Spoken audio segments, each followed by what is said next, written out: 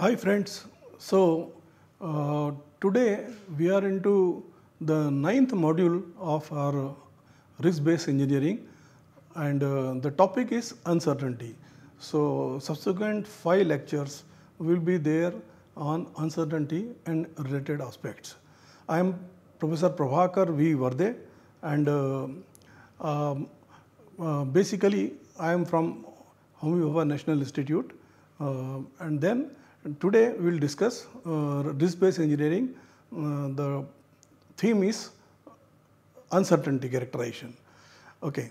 So before I go on to the introduction part of this lecture, I'll discuss what all we are going to discuss in this week, that is ninth week.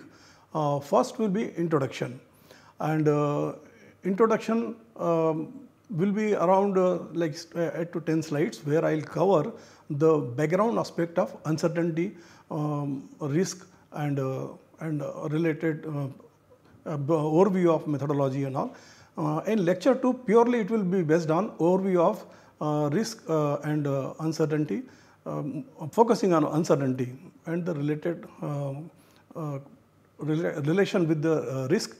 And then just to give you an idea or introduction to one of the or two approaches, we will introduce these approaches, and later on various methodology approach will be discussed in the next lecture. That is, one is on parametric aspect of uncertainty analysis, and then next lecture, that is fourth lecture, it will be on fuzzy aspects. So basically there are two, parametric and we can say Bayesian approach, and then fuzzy logic. So these are the things we will be discussing, and then finally I will be devoting some time on Monte Carlo simulation. Why? Because Monte Carlo simulation is at the core of all risk assessment activities, and that's how the Monte Carlo becomes important, because without characterizing the upper bound and lower bound, which are treated or considered as representation of uncertainty, is very important, and that's why this topic, that is Monte Carlo simulation, was a fitting topic for this uncertainty characterization. So in introduction, I'll say the Bhagavad Gita, it asserts that in this world of uncertainty, only death is certain and the fear is apparent. That means it is, in a philosophical language, it is not real. It is subjective, okay, how we feel it. And then when we talk about these aspects, then a question comes in our mind: what is the difference between uncertainty and risk? Because these two terms are used, exchangeably. So there is a difference, and that we'll understand. Because before we get on to the topic on uncertainty, we should get this background information and understanding, and then approaches for uncertainty characterization. And then, since we are in our risk-based engineering, and the core module is PRA. So we'll see how uncertainty is discussed in or represented in PRA, and then how it is adopted in risk-based engineering. Then all through the lecture, whether it is first, second, third, there will be a touch on management aspect of uncertainty. And then finally, how to take decision under uncertain condition. So there are some mathematical tools. There are some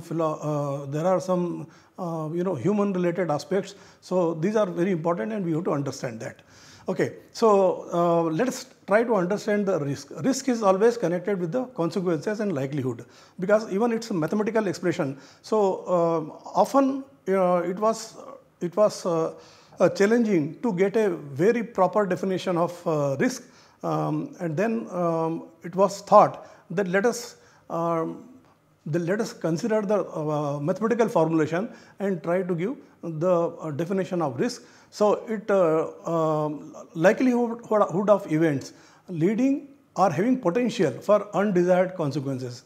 They may be real, they may not be real, they may not happen at all, but it is a sort of a perception, and that's how we have a scientific connotation. That means risk can be expressed as likelihood into consequences for the number of scenarios that we consider. Likelihood means frequency, and the consequences means it could be fatalities, it could be injury, and it could be a loss to property, environment, health effect, and that's how we say risk. Of course, normally R is used for reliability in risk-based engineering, but here in an isolated manner, I am saying risk is equal to summation of likelihood and consequences for each of ith event from 1 to n. So, having seen what is risk, now let us understand what is uncertainty, and then we will be able to appreciate what is the difference. You know, a situation or event which is unpredictable due to inherent or random variability. We know that all the aspects of life, and as it was asserted in the first slide, except death, we are in a cloud of uncertainty. Okay? So, any aspect of life we take and uncertainty is there. But there are two components to uncertainty. There is one component which is called epistemic uncertainty, which can be reduced if we try to work on data, model, methods, and management approaches. That uncertainty can be reduced. But again, at the end of the day, there is a core uncertainty which is called aleatory uncertainty. It cannot be reduced because it comes as a part and parcel of whatever data, model or method that is there. So, that means uncertainty can be reduced, but it cannot be altogether eliminated because it is random in nature. It is truly random in nature. Even availability of data will not be able to reduce this uncertainty. So, now we know that uncertainty is a part and parcel, risk can be managed, but uncertainty is a part of any aspect of life, whether it is a system, structures or component or human factor or even modeling for environmental condition, it is there. So, that much minimum should be acceptable. So, now we have this uncertainty with us, and that is, we can say, it is inherent variability with the various aspects of life or engineering. But then when we make the complex system, the risk and uncertainty, as we discussed, we have accepted that it is part and parcel of this. Only thing is how risk can be reduced so that it is acceptable. That means if we give the benefit and risk optimization, the benefit component should should be very high, while the risk component should be negligible. Then only the risk becomes acceptable. Okay, there are mathematical limitations and all those things. The details we have discussed in PRA, and we will be discussing later also. And we also discuss when we are talking about uncertainty and risk assessment.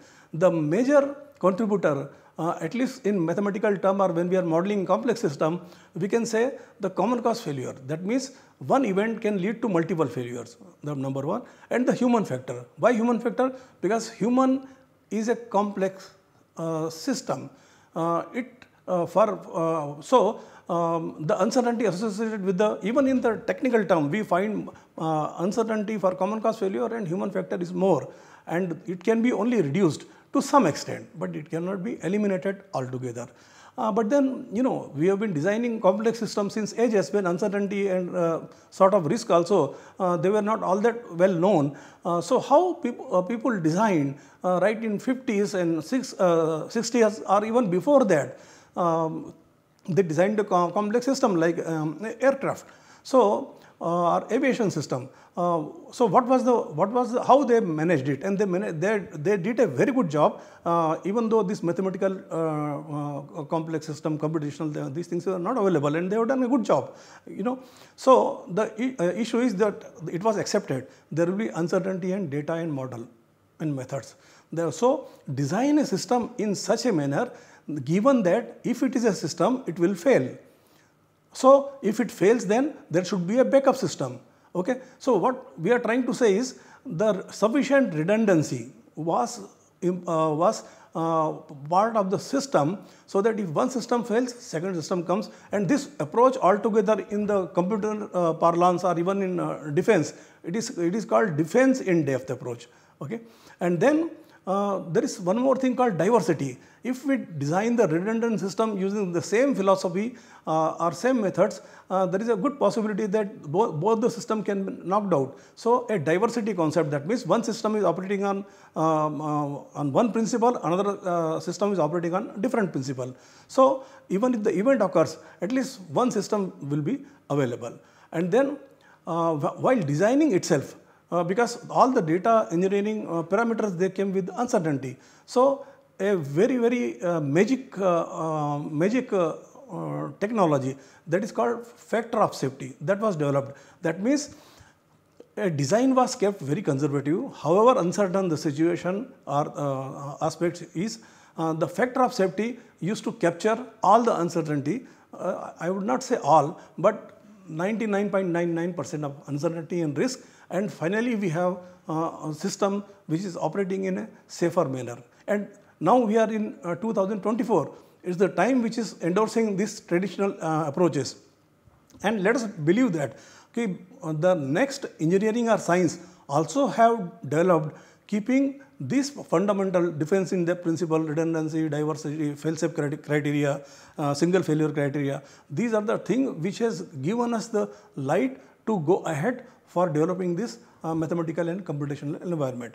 Now, probabilistic and statistical models, they are basically at the core of uncertainty management. So if it is a data uncertainty, collect more data. If it is a model uncertainty, it is fine-tune the model with some experiments. And then if it is a information uncertainty, then use some method so that this information can be used, like fuzzy logic can be used to convert linguistic variable into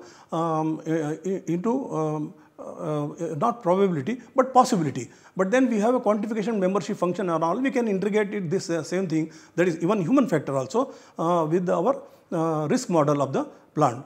And then improved framework has always been ongoing exercise, and that is basically in the area of, again I would say, common cause failure and uncertainty. What I just told, this illustration, it shows that earlier we used to have this uncertainty, and then you can see large factor of safety F used to be there, but then and we had this approach, is called deterministic approach. So slowly a movement towards probabilistic approach has begun, and now we define stress and strength. Here also you can see, because knowledge was not there, so they were much apart, and a factor of safety of 2.5 or 1.5 or even 3, they were not something unseen things actually, because that was the only way to fight out uncertainty and potential risk. And now here we have since our data is available, and then we can see that when stress and strength, they overlap each other, then we have this failure probability region, and this gives us an information what is the possibility of failure in the future. It is due to degradation, it is miscalculation, it could be a real-time phenomena where calculation would have gone wrong everywhere. So what basically we do is, we operate between this and this. That means we keep apart this distribution in a manner that the overlapping area is reduced, only chance brings them together. Either it could be some defect which has gone undetected, so that reduced the strength of the system, or it could be corrosion, or it could be any complex phenomena, some degradation. So if we keep them apart, to some extent we can avoid the failure. And this is how the past system has given us a learning, and we have now stress strength model as one of the core model for uncertainty characterization. We will see how. In fact, this model goes into bridging the procedure even for human factor. We will see in one of our lecture. Okay. Now, management, how it is done. One is, I told you, the structural component, it was by stress strength model. But then when you come to operation, what we do in operation? Operation also, we, as I mentioned, the human factor is one of the major contributing factor in our complex engineering system. But then even that we have achieved by training up personnel. That means a human has been brought to merge with the system by training, so that so that his chances of committing error reduces as he becomes senior, further reduces. Training 90% of the, or I will say 99% component for risk was cut down, and further even 0.001, and that's how we get the human error probability. So that training is one of the important thing which merges the human with the system, okay. And then suppose if you have uncertainty in some system where human intervention is bringing down the system risk or liability, then go for optimization. But then the optimization is a very tricky solution, because there is something called optimum optimization.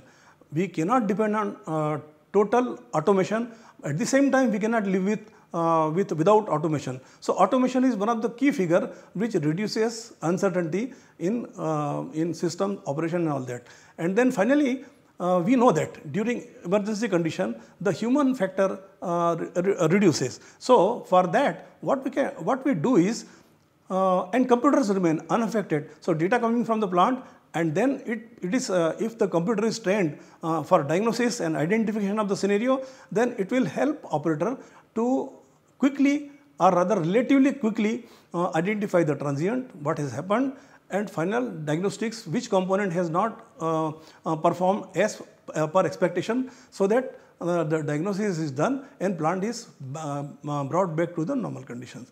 So these are the three, and then uncertainty in design and engineering. We said conservative margin, we have discussed. Defense in depth also we have discussed. Single failure criteria, redundancy and diversity. So these aspects we have discussed in detail. Now there are some horizontals of these jobs, like quality assurance program.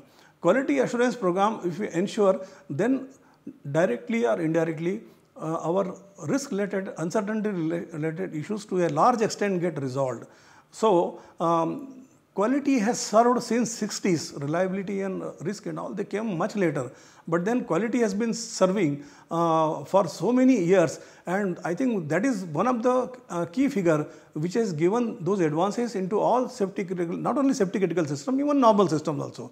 So, and then now we have ventured into an advanced era where even operators, we know a lot of AI and machine learning tools and methods are being developed, but here we have fuzzy logic, wherein linguistic meaning of the what an human is trying to say or trying to grade certain event or component, we can convert it into quantitative language, and then it can be merged with a risk model. So this is one of the biggest advantages of fuzzy logic. So having said that, how to characterize uncertainty, so in risk-based engineering, what we wanted to do with the uncertainty and what advantages we can have and how to do that actually. So at one point of time, yes, we said conservative principles have worked well now, but then it is a competitive era, and over conservative also bring in some sort of a inefficiency into the system. It becomes bulky. The outputs are may not be as expected. So remove over conservatism, and we can do it now because we have material properties. So now you can see even if you see on the road the bridges, in structural technology, the thickness of the pillar and girders and all, they have been brought down just because we know the material better, and how the material degrade, that also we know. So the protective measure and design measures together, they are designed as, I would say, smart system, whether it is a structural system also. So remove over conservatism, then offer rational based and prescriptive and not prescriptive risk. Our traditional methods were prescriptive in nature. If this happens, do this. If this happens, and even today we are continuing. But then now the time has come that we use rational based approach. That means ask computer. This component is not available.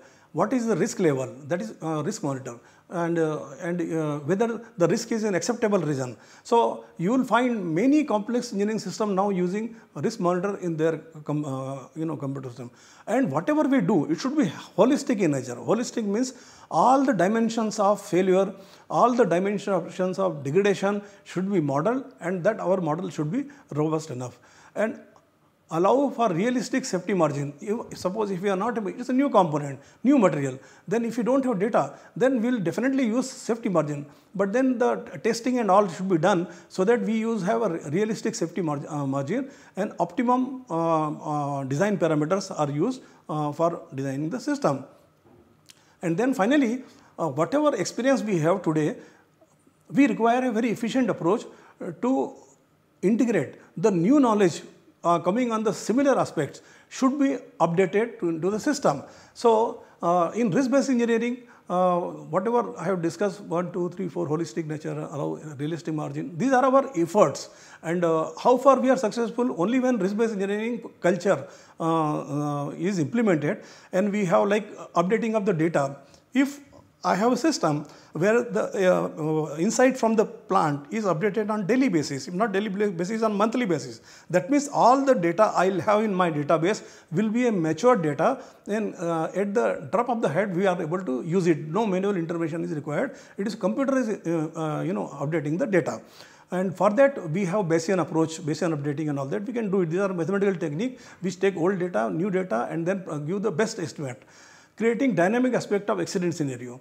So now we have to move out of risk-based engineering. Traditionally we use static, faulty, and inventory and all that, but then from there we have to move out and get on to the dynamic modeling of the scenario, because when accident happens, it evolves over a period of time. If you are transient, everything happens in a bit of moment, but later on, based on the response of the system, the scenario develops in a very slow manner, and that dynamism should be implemented into the system.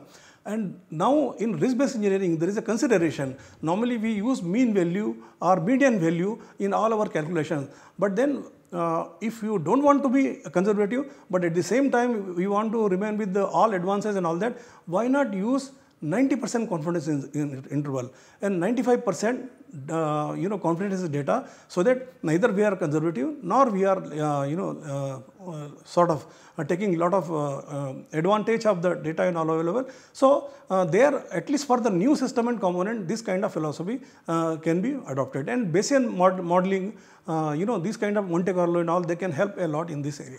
Now, if I have to give overview of uncertainty, there are some 9 techniques I will be discussing here. So we have seen the definition of risk and uncertainty, and then salient features of traditional and probabilistic approach, that also we have seen, and requirement of uncertainty characterization in risk-based engineering, that we have discussed, I think 7 or 8 points that I put in the last slide.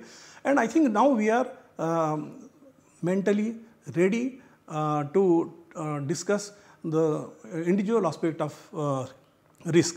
So I'll meet you in the next lecture, and there we'll discuss mathematical aspect to some extent, and later on we'll go into the uncertainty modeling technology, and in the last we'll discuss basic tools, Bayes theorem, or Monte Carlo simulation as individual lecture.